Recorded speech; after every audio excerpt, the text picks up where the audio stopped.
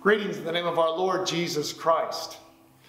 This Sunday we're beginning a new sermon series titled, Why Jesus? From the Heart of a Friend.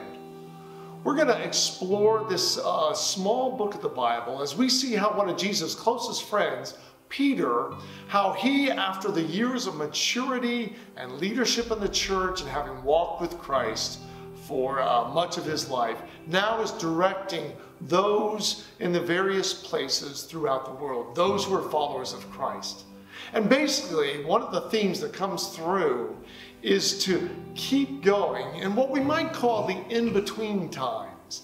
The time in between Jesus' first coming, his birth in Bethlehem, and then his second coming, where he'll return one day to the fulfillment of his kingdom. Peter says we're in between those two times, so how should we live? The reality is there's much suffering that Christians face, persecution that they face, and much of it is relevant today. So I look forward to exploring this small but important book of the Bible with you.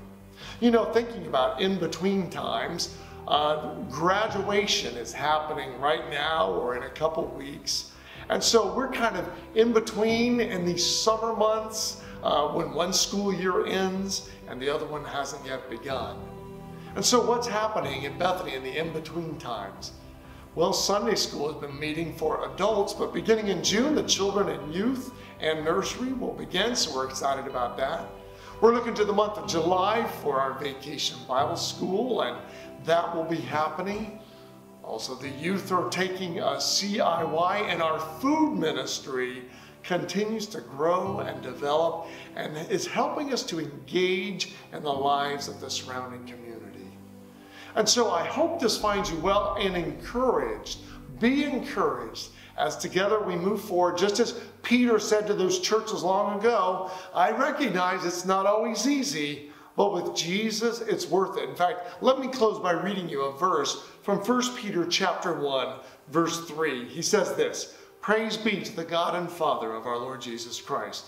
In his great mercy, he has given us new birth into a living hope through the resurrection of Jesus Christ from the dead, and into an inheritance that can never perish, spoil, or fade, kept in heaven for you.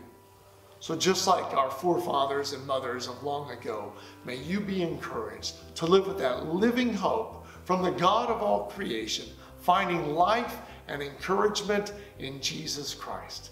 Blessings to you. I look forward to seeing you soon.